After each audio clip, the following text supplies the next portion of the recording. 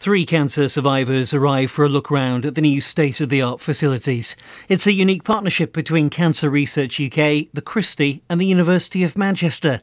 And it's hoped here that scientists will win the war against cancer. The Manchester Cancer Research Centre's cost £28.5 million to build. It's situated just over the road from the Christie Hospital. It's hoped its unique location will help to attract researchers and scientists from around the world to work on groundbreaking cancer treatments. Luke Garatley from Stratford was diagnosed with cancer in 2009.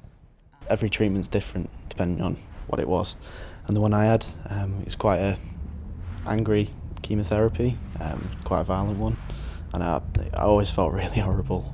Always knocked me out, always made me sick. Every cancer is different, and research like this, currently carried out at the Christie, will move over to the site over the next few months, where it's hoped personalised therapies for patients can be developed.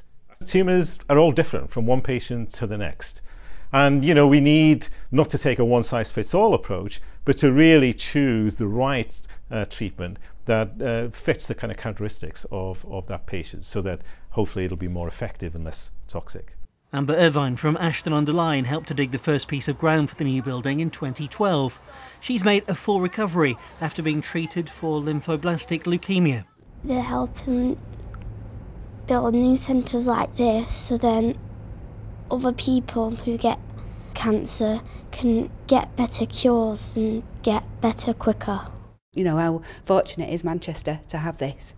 As we know, patients travel far and wide to come for cancer treatment to Manchester, so to have this research centre so near is brilliant. In Greater Manchester alone, around 36 people are diagnosed with cancer every day. It's hoped this new centre will help improve their treatments and prolong their lives. Steve Saul, BBC North West Tonight, Manchester.